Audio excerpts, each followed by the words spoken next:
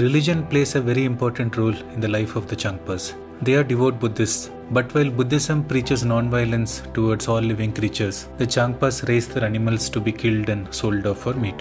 So their lives are a bit of a paradox, and in this episode we will see how the Changpas balance these two aspects of their lives through prayers and rituals.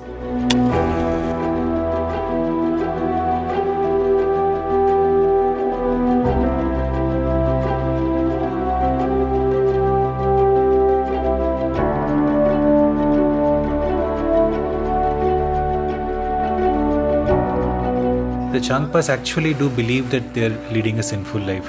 This thought fills them with regret, and they spend a large portion of their lives trying to atone for these sins. Almost every activity that they do, if it doesn't involve talking, the Changpas would do it with a mantra on their lips and perhaps a prayer wheel in their hands.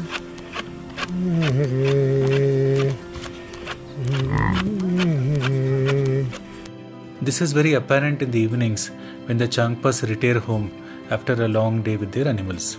One of the evening routines is for Sering Dorje to recite a few mantras from his prayer book. He would start reciting the mantras, and one by one the others would join in, humming the prayer while still performing their chores.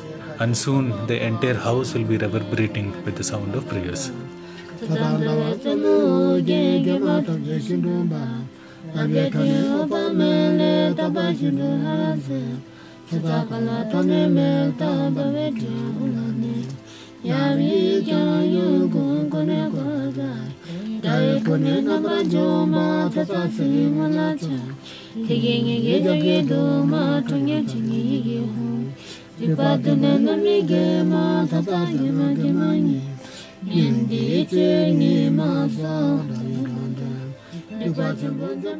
Every winter, after the New Year Losar celebrations, the Changpas perform a special purifying puja called the Changthang at their homes.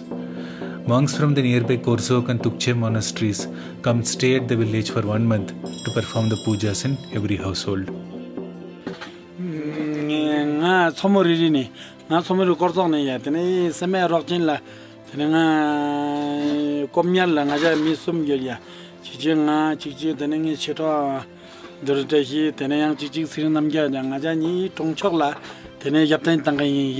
The monks light butter lamps and prepare numerous turmas and chutpas as offerings to Guru Padmasambhava and to the beings that reside in the various realms of the wheel of life. The upper 3 realms belong to the humans, the gods are devas, and the demigods are the asuras. And the lower 3 realms belong to the animals, to hell, and to the hungry ghosts. Chutpas offered to the gods and demigods, while the turma is given to the beings residing in the lower realms. More specifically, they are given to the hungry ghosts, which are associated with addictions, compulsions, and obsessions.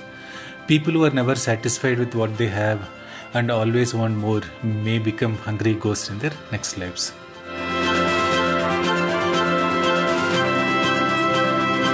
Sculpted out of sampa and butter, the turma represents the negative or destructive energies that surround us. All that is evil, even one's own bad features, can be projected onto the turma and destroyed.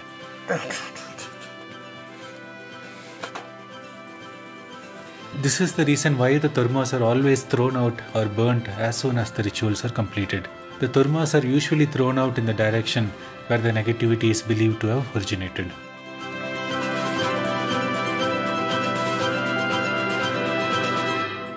The month-long pujas end with the festival of Tangpo Chova, which happens on the 15th day of the first month of the Tibetan calendar. The festival begins with the tying of prayer flags on top of Polo Gonkola to honor the Lato or protector deity that resides there. Polo Gonkola is the pass that leads to Rupshu, the home of these Changpas.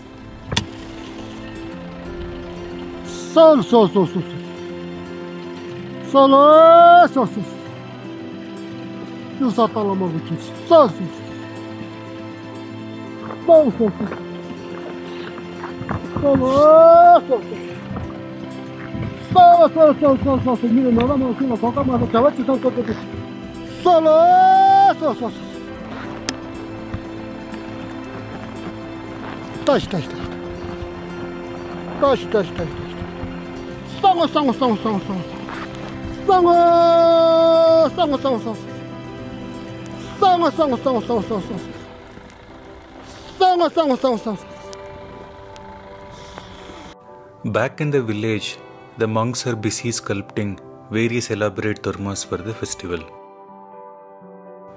The main centerpiece is the torma of a deity called Troma Nagmo, the fierce black one, or more commonly referred to as the Tibetan Kali.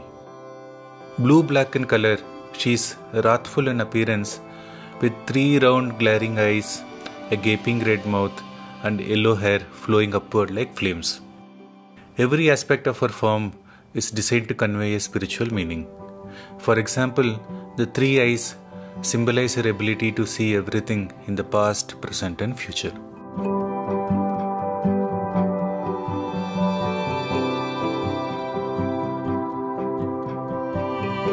One member from each household has to be present for the main puja. They gather together at the village chieftain's house and sing various traditional songs with a cup of chang in their hands.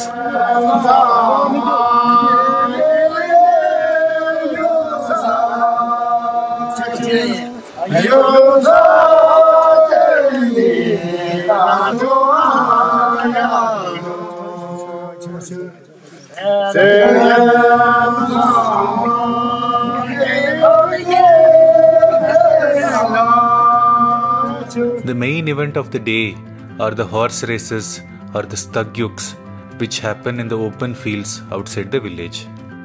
Not many Changpas own horses these days.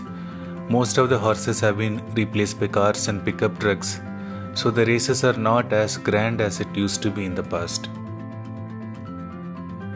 But still, the joy on the riders' faces is unmistakable, especially when their horses are in full gallop.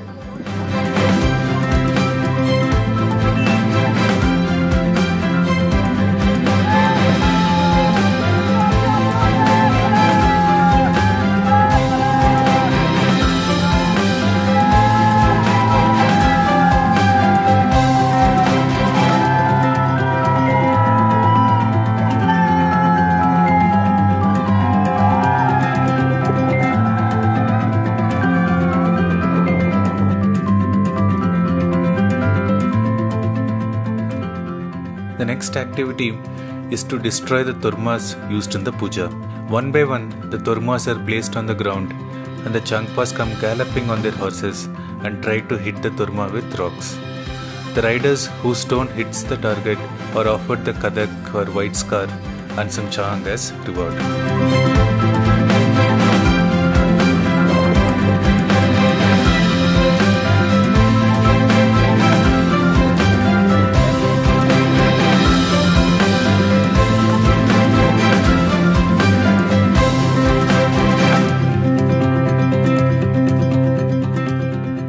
The festival winds down in the evening. The priests take all the remaining tormas to the outskirts of the village. They say a few prayers there and then destroy the tormas by throwing them into a fire.